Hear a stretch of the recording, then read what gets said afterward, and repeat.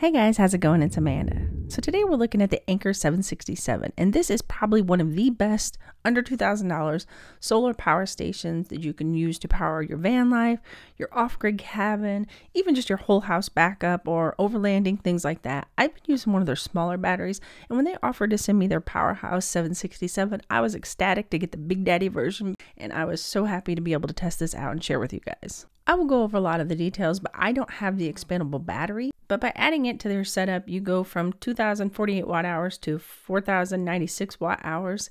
And these both have LiFePO4 batteries. And if you're not familiar with them, a lot of competitor power stations are still using the old style of batteries. And those get around 500 charge cycles before they're going to start slowing down how much capacity they hold. The new LiFePO4 batteries will hold up to 3,000 charges. And that's using it almost every day for 10 years. And add that to their 5-year warranty, this thing should last you a long time. Looking inside the box, the first thing you're going to find is this Anker branded cable bag at the very top. And inside of that, you're going to find your standard computer style cable. That's great because you have no big power bricks and you can swap it out or get a replacement easily. You have your solar input that extends up to 5 panels into one, so you can get the max power in. And then you have your cigarette lighter, which is also XT60 to cigarette lighter. You'll find a lot of foam on this thing. This thing comes in at 67 pounds, so this is a heavy big boy, and you want a lot of packaging in there to keep this nice and safe. And on the back of this, there is a warning to recharge this to activate it. I kept pushing the buttons. I was like, what the heck? So finally I plugged it in and it turned right on, no problem. And later I found this letting you know that. So I'm warning you right now. So when I finally got mine turned on, it says it was at 30% and it was going to take 1.3 hours to charge.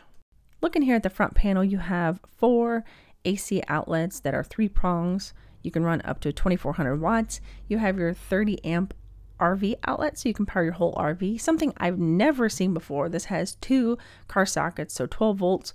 So a lot of off-grid or camping things you can find, like electric blankets, your fridge, your coffee pot. They have little like heated pans, all kinds of things you can run off of that. So having that second one to run after your fridge is killer. There are 3 USB-C ports, which are 100 watts, so you can power high power things with those, which is really killer. And then there's 2 smart or quick charge, I guess is what they call it, USB-A ports, the old style bigger ones. Looking up to the top, you will see there is a light bar with 3 different light settings, and then there's also an SOS mode, so you can notify somebody to send help if they can see your light. Looking at the top, this has a very flat design and the handles are off to the side, which this is definitely a hefty beast, but that also makes packing in your car much easier than having carry handles on the top or things that protrude, so that's really awesome. Just above one of the handles, you see a little arrow here letting you know that there's a button you can push and you can extend that out and use that suitcase style to carry this thing around to save your back.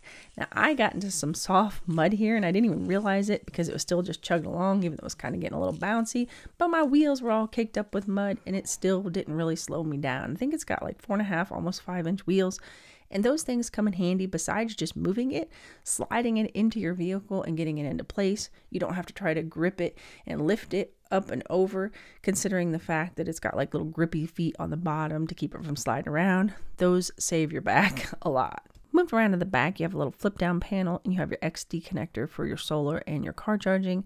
The next one, they say it is a overcharge protection, so I don't know if that's just a reset or if there's like a fuse in there. And then you have your 1440 watt input charger, which gives you that super fast charging. And you can get this thing charged up to 80% in an hour and a half, and that is just awesome when you are in a rush and ready to go. And then down here at the bottom, this rubber sealed panel is your connector to connect your expandable battery. There's just so much info on this little display port. You got your recharge time, what percentage you're at. You got a little diagram showing you the little emblems for each of the ports it's using, what the input is, what the output is, and it shows even that I'm connected to the app and that I have power saving mode on. That power saving mode, if it doesn't detect any kind of usage after 15 minutes, it will shut off your ports. So that is something I definitely suggest leaving on all the time. And then the other things that you can see here, the buttons, you can press them on and off manually. The USB outlets will automatically detect that they are on and you don't have to power them on or off. And then there's the power saving mode and your Bluetooth buttons here. So looking at the app, you can see it's at 94% charged. It's 66 degrees. There's a remaining time of 0.1 hours. There's no DC input, but there is an AC input. And then there is an output going from the AC ports and the car port, and even the USB ones. You can see which ones are toggled on. You can power off the AC or the car ports right here from the app. You have your power saving mode, and even the brightness of your light bar you can change right here. If we go up to the top, there is a settings mode, and we can go in there and actually change at what speed or watt hours this thing charges at. You just toggle which one you want and then hit save. And if we go back, you can see now the AC input dropped down to 758 watts, 764, 770. So then also you have your SOS light mode, your screen brightness, your screen timeout. You can change your name on here, your temperatures from Fahrenheit to Celsius. You can click this button here. I'm already upgraded to the latest firmware, restore factory settings, or delete the device. So that is a look at the app. So for me personally, here's some electronic things that need to be charged that I take camping. My electric chainsaw for any downed trees or gathering some lumber, my jump pack in case I have a dead battery, my drone, my Dometic faucet, my Exped pump for my mattress, air mattress, speakers, a multitude of lights, electric lighter, GPS communicator, headlamp, flashlights, phone, camera batteries, AirPods. Those are kind of things I take. And I wanted to plug in everything, but I couldn't. I just didn't even have enough cords that fit the right devices and the holes that it had. But I plugged in as many as I could, and I only was pulling like 160 something watt hours, and it said I could do this for like 9.6 hours.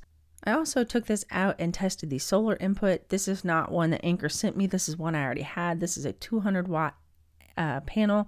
I will leave the one I have in the link down below if you guys would like to check that out. I've seen it pull 180 something watts, so it's pretty efficient. And at this time, it was bringing in, what's it say, 142, 146, but it was also outputting 67 watt hours. So with that combination, charging my drone and stuff, it would have taken 3.2 hours at 91% to get it to 100%. So if I would have shut that AC off, it probably would have changed that. But if remember, you get 5 panels total, you can get it up to that 1,000 watts. So I definitely would like to pick up another one to get a total of 400 watts because those babies are expensive. So it will take me a while to add those in. I tested around my house to find the most intense thing that I could find to pull any kind of watts to show you guys. And this heat gun on low was pulling 400-ish watts, and it said we can run it at 4.1 hours. And if we go ahead and kick it up to high, you can see it's running at 1177, 1166, and we could run it at 1.4 hours if we had to run this out on some job site. So I have zero complaints, but here's one thing I would like to mention.